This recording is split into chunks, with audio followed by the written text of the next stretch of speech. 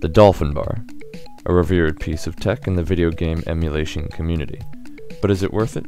After all, Dolphin has built-in Wiimote support. Let's find out. On Amazon, I searched for Dolphinbar and was immediately given the Mayflash option, a trusted name in the emulator community. Out of the box, you get the manual with some double-sided adhesive, the Dolphinbar itself,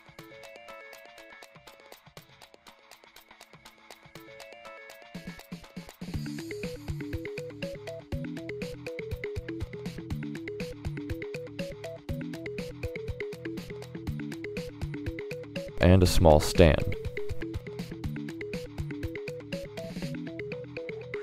On the front of the bar, there's a sync button alongside an LED indicator labeled 0, and a mode button with numbers 1 through 4. The manual identifies each mode's purpose, but for this tutorial we're focusing on ordinary Wiimote controller support, which is mode 4. On the back you'll see a top-bottom switch that dictates its physical position. Wiimote performance will vary slightly when toggling with this option. And for some reason an unlabeled on-off switch.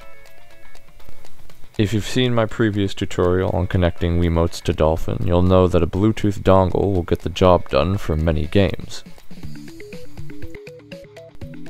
But some games require some of the advanced inputs that the Wiimote has to offer, inputs that a simple dongle won't give you.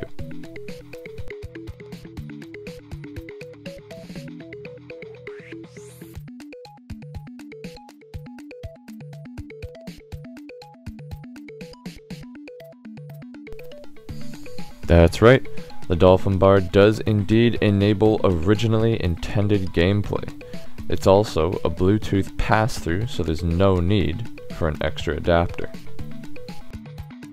When syncing, simply press the sync button on the bar once, then press either the sync button on the Wiimote or the 1 and 2 buttons simultaneously.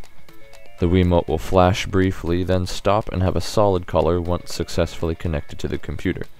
The Dolphinbar will continue to do the same.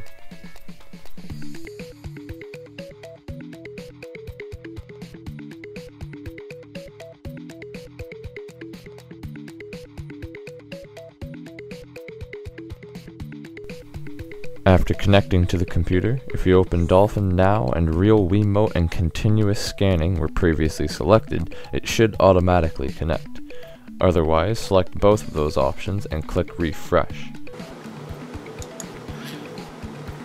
The Wiimote will vibrate once when connected to Dolphin. Click OK and you should be all set.